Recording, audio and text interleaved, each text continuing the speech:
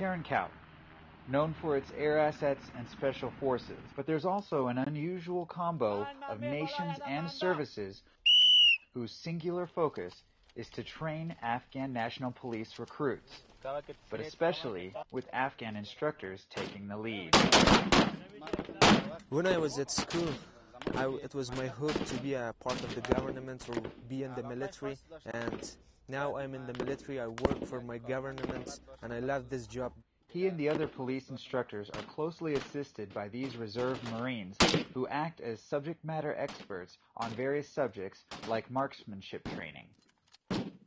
My favorite part about what I do is seeing the positive change in these Afghan soldiers, because I know I'm giving them skills so that when they're outside the wire and on patrols, I'm potentially saving their lives.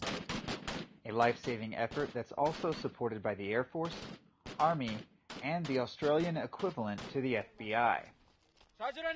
Something Hayumi loves and appreciates about his work. I'm doing my job. I love my job, my country.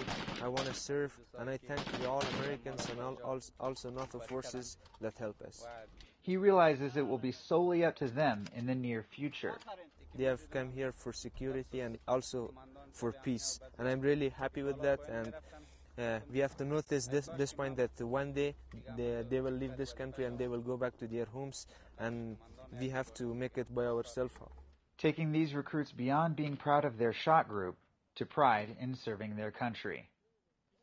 Marine Sergeant Andrew Milner, Forward Operating Base Tarin Kowt, Afghanistan.